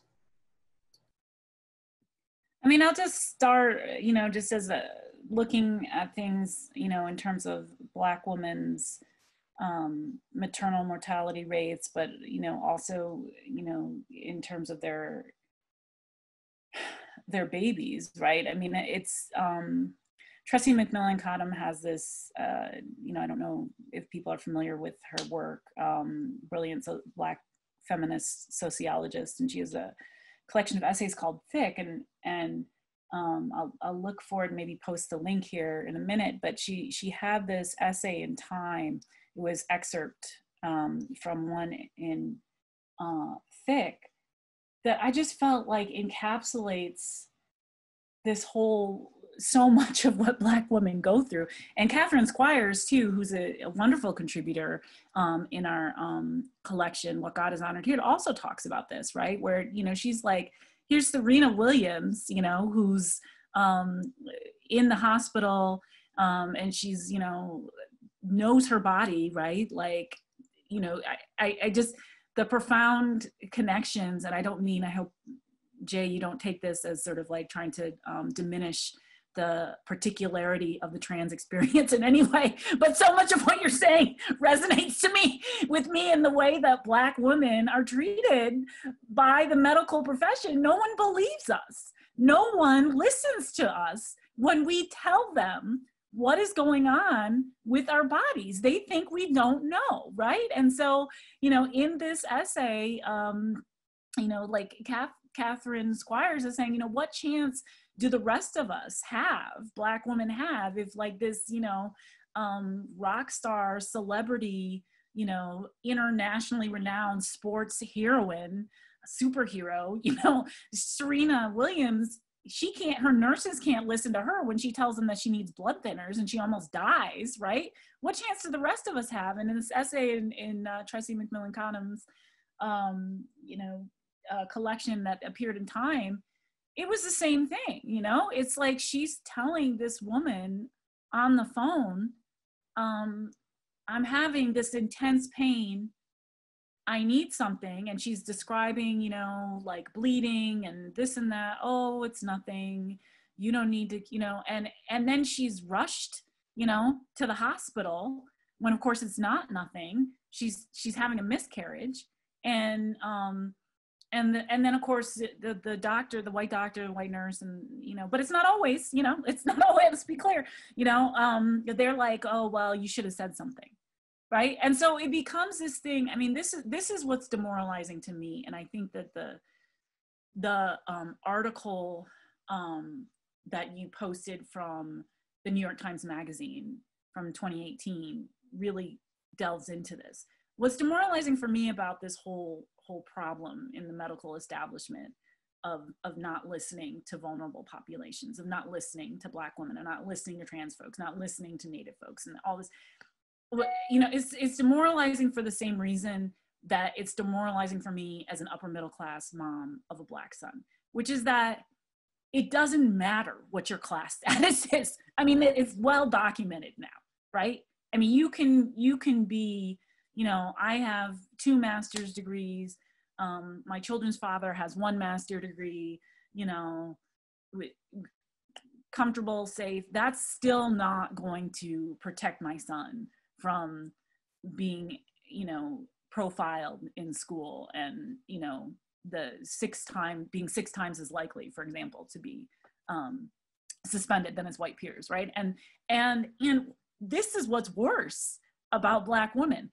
The more education you have, the worse your maternal mortality outcomes. Excuse my French, but that is fucked up, right? And you see it. That's why the Tressie McMillan Cottom piece is so interesting, because you see it in that piece. The more she asserts, I mean, she's a brilliant woman, but the more she asserts her brilliance, the less they listen to her. So how do we go about changing these deeply held biases? I mean, you know, I just read Ibram X. Kendi's How to Be an Anti-Racist. He would just call it racism, right? I mean, but how do we do that? How do we change these behaviors that have these horrible outcomes? I mean, I'm a writer, I'm a, you know, editor, I'm a community, I try to organize communities. I like to believe that makes a difference, right? But I also know that like in the political realm, changing things is not the same as the artistic realm. Like you're doing two different things. I'll be quiet now. Well, thank you for saying that, Shannon. And I completely agree. The question, how do we change it, right? Very few people know who the Hmong are. We're this tiny minority here because of the secret war in Laos, secret because we're not in the history books. You read about what happens in Vietnam, you read about the Vietnamese and the Americans. You don't hear about who the Hmong are. We are the most linguistically isolated group in America. With that aside, the most taught book across medical schools is Anne Fadiman's The Spirit Catches You and You Fall Down. That is, for these medical doctors, their first introduction to working with a minority group, right? A non-English speaking group. In the book, everybody talks about, in schools across this nation, I've had opportunities to cross all 50 states speaking at universities. Everybody brings up that book, and they want to know what I think about the cultural clash, right, between the Hmong traditional belief system, the cosmology of my people, and this modern, technologically savvy white mainstream. Nobody wants to talk about white supremacy. It isn't a matter of cultural clash. You know, that is not the problem there. That is a problem of white supremacy. The Hmong never had a chance against the medical system of the United States, against the armed forces of the United States. We never had a chance. But when students are being taught that it's a cultural clash, when those are the questions coming at you, right? And that is one of the most asked questions whenever I go anywhere, from Yale to a local community college. What do you think about Anne Fadiman's book? When that is the conversation, we're never going to get to the topic of it. The issue is white supremacy, right?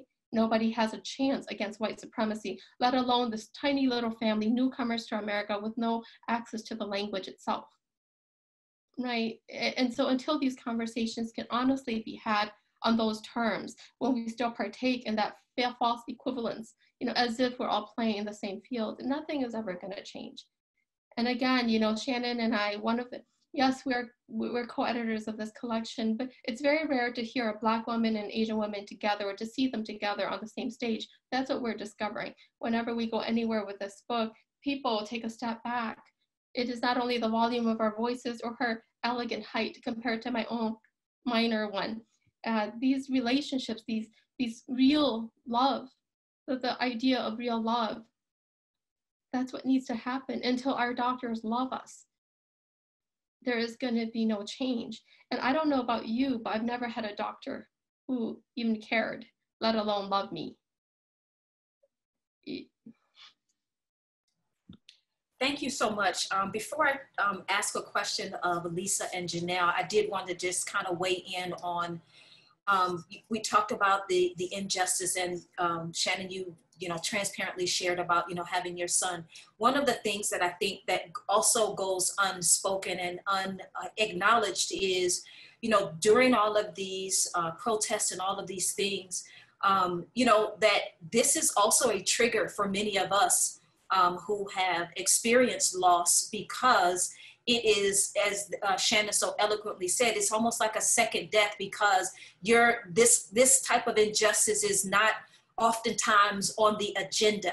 And when we talk about injustice, and so just last night in Black Programs, we had a conversation beyond the protest into the movement.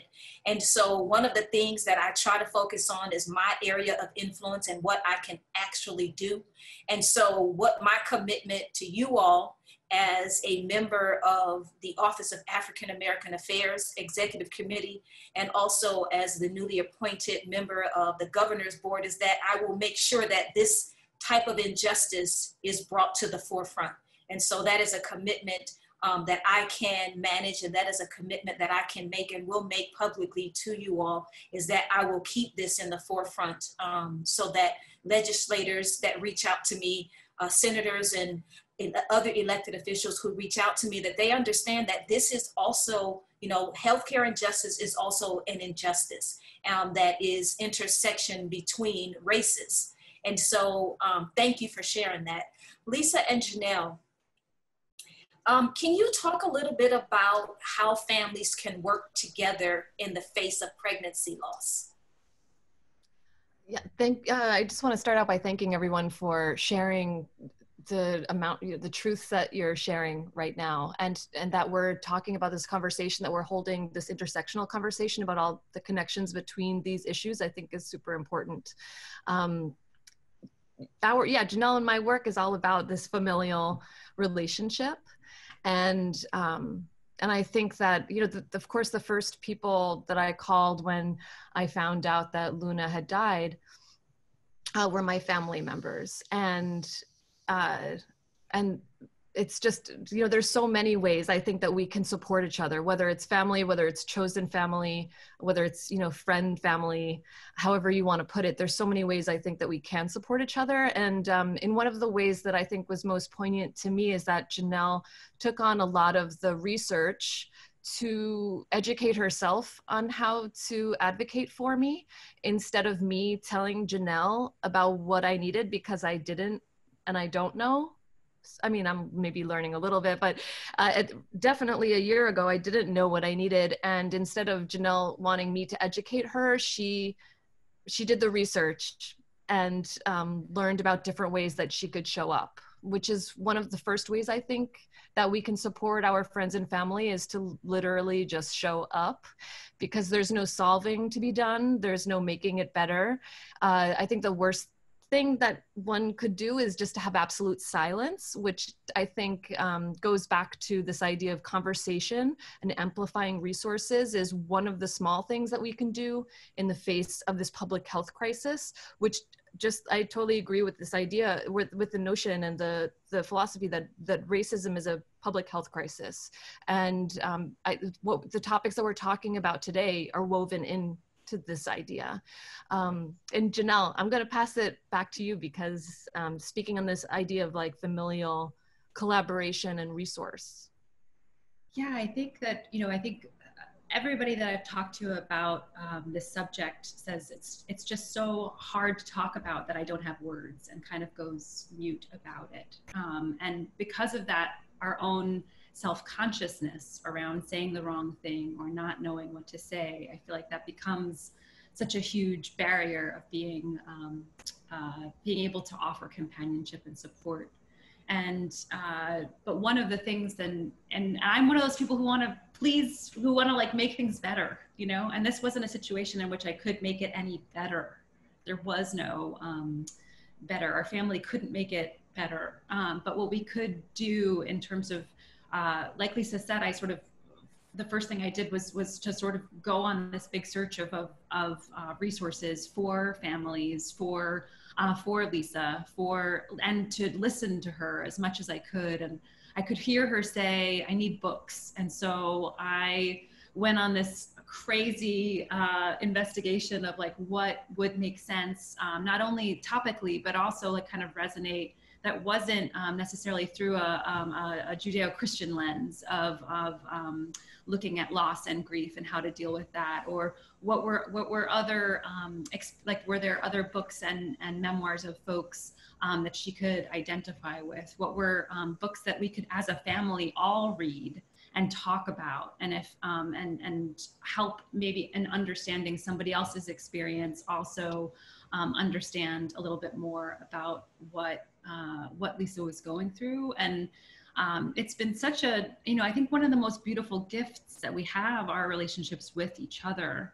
I was there for the birth of Lisa's son, Bowie, and in 2012, and it was one of the best days of my life. It was such a beautiful experience. And I also felt like being able to be there and hold space and honor her experiences has also deepened my heart and my own experience as a human in such amazing ways. And I feel so grateful for having that relationship, to be in companionship. And so I think that one of the things that I've learned is this idea of how that we are not trying to fix anything, but how can we walk as companions, and to take the lead of the person who's in grief, to not necessarily force them to talk at times that they don't want to, but to expect anything from them, or expect their grief to look in a certain way, but to be completely open to however they need to experience it. as well, and to also to check in with the other family members about our own sense of insecurity, about how we're doing as support mechanisms, about collaboratively brainstorming how we can do better, how we can show up, what we can do as well, and to make sure that it's not about us, to also kind of keep recentering the person who is actually experiencing that grief. Whenever those kind of feelings do creep in, because they do. We all want to be good at what we're doing. We all want to show up for our family and be good partners and be good people. And when we don't feel like we're doing that, you know, we have a tendency to also shut down. So how can we open up rather than shut down? Janelle, can I add a tiny thing on the end of that? Oh yeah, please do, please do. And my tiny addition would be to think about the ways that grief ripples out. And I think there is sort of some awareness that the person who has miscarried needs care and is grieving and in mourning. And it was so striking to me to have a conversation with my husband several months afterwards and him say, people supported you, people were there for you, and people didn't recognize that I was grieving and mourning too. And he wanted a space that allowed him to experience grief and mourn also in community. And I appreciate people who use language of talking about miscarriage or stillbirth as not an isolated event or as not a single event, but to think about like what are the circles of grief and who is broadly impacted and how do we care for all of the grieving and all of the mourning people in those circles. Thanks for that, Jay. Yes, Jay, thank you. I think that you brought a very, very valid point that especially for those of you or, you know, those women who have lost children, who have spouses or who have significant others, that it is also, you know, their lived experiences as well. So thank you very, very much for bringing that to the forefront. I would like to bring a question to the entire panel. And that question is, I know for myself, triggers were extremely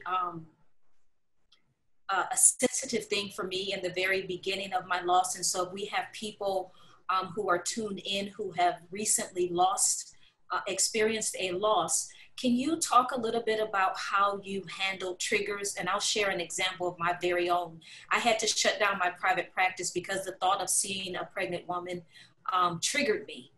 The thought of hearing a crying child triggered me. And so everybody has different experiences. So if you don't mind, if you have had experiences like that, if you could share maybe for somebody in our audience who is new, you know, to this whole experience and how to navigate those triggers.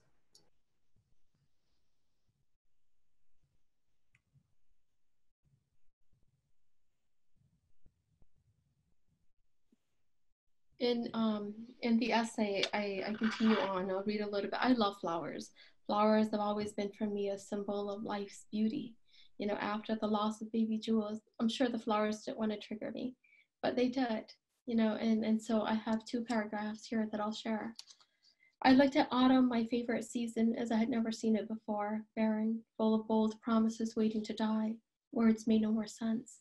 My annual garden dollar store pots full of cheerful blooms, my geraniums, marigolds, begonias, impatiens could continue living, but I didn't want them to.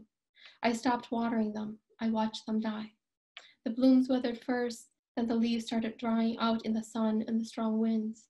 I thought about watering them in those final days, but my heart was so heavy I could not find the strength. What did a few more days of bloom matter when in the end we would all die anyway? The autumn passed between moments of life feeling almost normal, me talking to people I love who loved me, trying to find perspective, and then other moments when I wish I had never met my husband and fallen in love with him, gone married, gone pregnant, when I wish I had never delivered a dead baby into the world, a baby the world would never know as mine. Then I would cry and cry until there were no more tears, until the throbbing in my head grew stronger than the beat of my own heart. I went outside in cold November. I looked upon my dead plants, pots full of earth and debris. Spider webs where once petunias had bloomed. Small snowflakes started falling from the gray skies. The cold air cooled the heat in my chest. I breathed deep and watched as the white flakes began covering the world bit by bit. It was time. It was the snow coming, the changing, the dying of the things that I loved around me, that somehow made the world through osmotic, osmosis, whatever it was, made the world more even again, where I learned how to walk again with unsteady feet. I think that the triggers are everywhere to be found, but I have a very clear memory of my older sister coming after I lost baby Jules, and she took her baby boy. He was 2 at the time. And when he came, the thing about baby Jules was that when I held him, I could see through his hands. It was translucent. And when Lolly came, he climbed right up on the bed and he put his head right to my heart and he held my hand. And I felt the strength of those fingers. And I looked and I couldn't see through them. And somehow that gave me the strength to live through that moment, you know. And it wasn't until I held the hands of my own boys, you know, little tiny boys with strong hands, that gave me something back that moment. And so all these things happen, and they happen in all kinds of ways, depending on who we are and where we're positioned and our relationship to all of these things, you know. But it took a while for me to love flowers again. It took me a while to love flowers again, and that was okay. You know, why I looked at my mother, whose whole world is governed by the beauty of flowers, and I told her I don't love them anymore. And she said to me, that's okay. You know, and so all these moments come, and they come in different ways for different individuals. And I think that's what we have to realize, that the triggers are everywhere, even in the beautiful things too. Thank you so much for sharing. I would like at this time to reiterate that we welcome you to post questions in the chat. I do have one question, and I'll open this to the entire panel. And it says, how do you even begin to look for resources and or community support in pregnancy loss, especially when you're navigating infertility? I live in a rural, fairly isolated area and have, I'm sorry, the question disappeared, and have a really hard time finding resources, especially in this pandemic. I would be very interested in some book recommendations, such as Janelle recommended. I think that's one of the issues that I can relate to after experiencing my stillbirth. I found that there were so many resources online, but I didn't feel at home with any of them. And it took a long time of my own personal research and also research of friends and family that shared that I began to kind of connect constellation that felt more inclusive of my experience. And Kalia and Shannon and Jay have spoken about that a little bit as well, this idea that like our experience may not be reflected back in what's readily available. And which is one of the reasons why Janelle and I put together the resource list, and finding that there are books that will reflect your own experience, and that there are documentaries and podcasts. And one way that I found that helped me at first was to share my own experience on social media, which didn't feel natural at first, but once I did, and getting private messages and responses, finding that I did have a community that I wasn't even aware of that already was there. That's one way that could possibly be helpful. Did anyone else want to weigh in on that?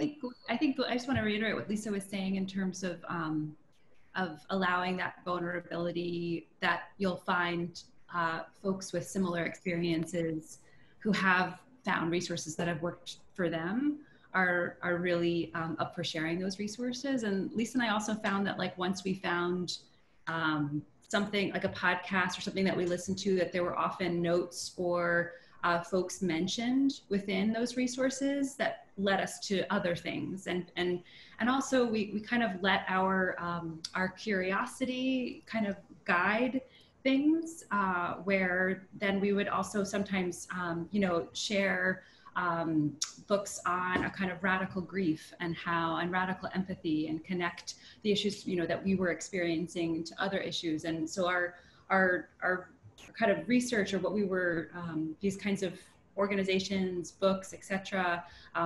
They kind of took all kinds of different paths. It wasn't a straight shot to finding the things that we needed. And one of the things we were excited about with putting together the resource list is that there's a link for other people to contribute to it as well. So hopefully this can become a kind of informal document that's circulated and that can include new headings, such as infertility, where folks can share with each other the things that are on their radar that have worked for them, and kind of grow that dissemination of that information. And I think like in this time of activism, I've been so buoyed by so many open source documents and toolkits that people are sharing. And I think we are in a moment of kind of figuring out the right tools and resources in order to share information. And so I think we all just, we got to kind of keep at it, and also to share our vulnerabilities so that people can also share resources with us. And I would add just a brief note on resources. Our book, What God Is Honored Here, is available right now through the University of Minnesota Archive. Anybody can read it. Shannon and I agree at the outbreak of this pandemic that was something that we wanted to do, and it was an incredible initiative. So anybody interested can go and read the book. Thank you for free, right? Right, Kalia? Yeah, for free right now. So it's part of their racial justice initiative. I'll find the link. And just along with the question, there was somebody in the chat was asking about grief counseling. Did anyone here attend grief counseling after their respective losses, and did they find it useful? I mean, I kind of, so first of all, therapy throughout my life for different things has been incredibly useful, but it's yeah, the therapist is raising her hand. But also, you know, it's like anything else. It's like friends, it's like dating, it's like movies. Like you have to find the right one, or it's just all wrong, you know? So that's kind of the caveat. But I really appreciate sort of the methodology that Lisa and Janelle are talking about, the sort of circuitous kind of, you know, go try this, and then that leads you to this, and then you go to this, and that leads you to that. And you just, because if you're like from a historically marginalized community or whatever, you're not like cisgender, white, you know, Christian, etc. person, then most of the resources that are going to come at you, like, first of all, are just not going to speak to you. They're just not, you know? And so it's like, you have to have that staying power and that fortitude to keep going. And so, got a little bear over here. You know, for me, I did go to a counseling group. I only went like twice. It was for women who had lost, it was a pregnancy loss support group, basically. And I went only twice because I was like, everybody there, their issues were so different from mine, you know? It was all other white people, and then it was me, and that was one thing. And then secondly, the bigger thing actually was that it was all these people that are having fertility issues, and it was like you know, it was a miracle pregnancy, it was, you know, like all this, which I have a lot of empathy for, but like, you know, and then they had all these problems through their pregnancy and all this stuff, and it's like, whereas my stillbirth was just sort of like 1 in a million, you know, it just wasn't. And so it just wasn't as useful for me. So ultimately, I mean, honestly, a lot of my healing too has, and Kalia and I talk about this a lot, has been around creating community through and with this book, you know? But I mean, I'm a writer, I'm an artist. That's my methodology for working through the experiences in my life. And so, I mean, yeah, I mean, for me, I mean, there was this huge hole, right? And also a lot of the stuff that I always feel weird talking about is like, I'm like an elitist or something, but a lot of the writing about pregnancy loss is just really bad. You know, like it just, I mean, I'm sorry to say it, but it's just, it's like these platitudes, you know, my angel, like you'll always, I mean, just, what does that mean? We don't even, and Kalia and I, one thing that we were very emphatic about with the collection is that, you know, we wanted the writing to be really good, you know, and good in a way of grounded in the actual physical experience of what happens to your body when you lose a baby. What, you know, not this sort of whatever, you know, like the film of Christianity or the film of, you know, capitalism or whatever it is, you know, whiteness.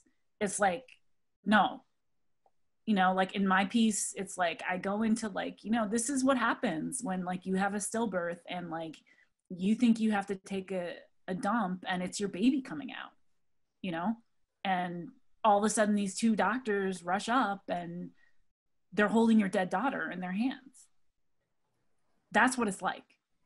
It's not like, oh, my angel, you know, and we've had women, it's been very healing for us. You know, we've had women, older women, a lot of older women actually have come up to us and have said, you know, a lot of older white women, frankly. I mean, I was moved to tears. This woman came up to me and said, you know what? It was so freeing to me just to hear you say the baby's dead. Because I felt like in my experience, it wasn't okay to just say that that was what happened. I had to dress it up and all this other stuff for other people and to carry that weight for years. Anyway, I'll be quiet, sorry. Marissa's going to wrap it up, but I just want to share one other quick resource that I'm sure that will can help a lot of people, especially that have recently experienced infant and grief loss. The Cornerstone of Hope. It is in Cleveland, Ohio, is an absolute godsend, and that is all that they specialize in. And so that was my go-to, and I'm sure that right now they're doing a lot of things that are virtual, and I'm sure that they have telehealth as well. And so they not only provide individual therapy and counseling, but they also do group work that includes art activities and those kinds of things. So I just wanted to share that resource, and I did put it in the chat. And I want to say that I see a few questions that came in, and thank you so much for asking them, especially the question from Trenton that we haven't gotten to about, you know, what happens when grief stays alive beyond when people expect it to, and they want this grief to end for the other people, maybe good intentioned or not. Your questions are absolutely spectacular. And what I would ask for anyone whose question was not answered in this during the time of this panel, that you can email the gallery, the museum at artmuseum@nmsu.edu, or on Lisa and Janelle's resource page. They've given their email address, and I'm sure if you had a question for a specific panelist, that they might forward it on. Is that fair to say, Lisa and Janelle? So I just wanted to say thank you so much. Lisa, Janelle, Kalia, Jay, Shannon, and Kim. I've been floored by this panel. I'm just absolutely stunned that you're able to share your stories, and you're so vulnerable, and it's such a vital conversation, and so endlessly important for people to hear that they're not alone. And I hope that everyone realizes they're not alone. Something that Kim said a couple of times, and it's just, it was really powerful for me to hear. I will share the Google Doc one more time, but that will be on our Alone Together website, which is at uam.nmsu. Bye. Thank you so much. uam.nmsu.edu will be on our website. And also this panel will be available on our website in about 2 weeks. We did record it. And we would love you to share it. I saw a couple people comment that they wish they could teach from it or show it to their students or show it to doctors. You can. We will have it available on the website. Please share it widely. Again, I want to reiterate that Labor, Motherhood, and Art in 2020, which this programming is associated with, has been extended to December 6th. I appreciate so much my co-curator, Laurel Nakadati, who's been here the whole time. We so appreciate you and all the hard work you did with this exhibition and your experiences. And I want to thank the hundreds of people and, you know, the over nearly 100 people that joined us today for being part of something that we've hoped has created a safe space, has a learning environment, a place where people can come. But for you to take 2 hours on a Saturday, it's really humbling for us. And I mean that for the panelists, and I mean that for the audiences, and I mean for everyone who's joined us at each one of these Saturday events, both our Alone Together and our Mama Crate-Ups. It is mean the world for the UAM staff, Courtney, Jasmine, and the rest of us. And we really want to recognize every single one of you for being part of this. And again, I wanted to thank the co-sponsors, the Department of Art, Department of English, Department of Gender and Sexuality Studies. And Kim, thank you so much for moderating this for us. We are so lucky to have you here at NMSU, and I'm really proud to have gotten to start to get to know you, and I can't wait to collaborate with you in the future. So please, again, go to this amazing resource that Lisa and Janelle are created for us. Please read the books that have been presented to you today.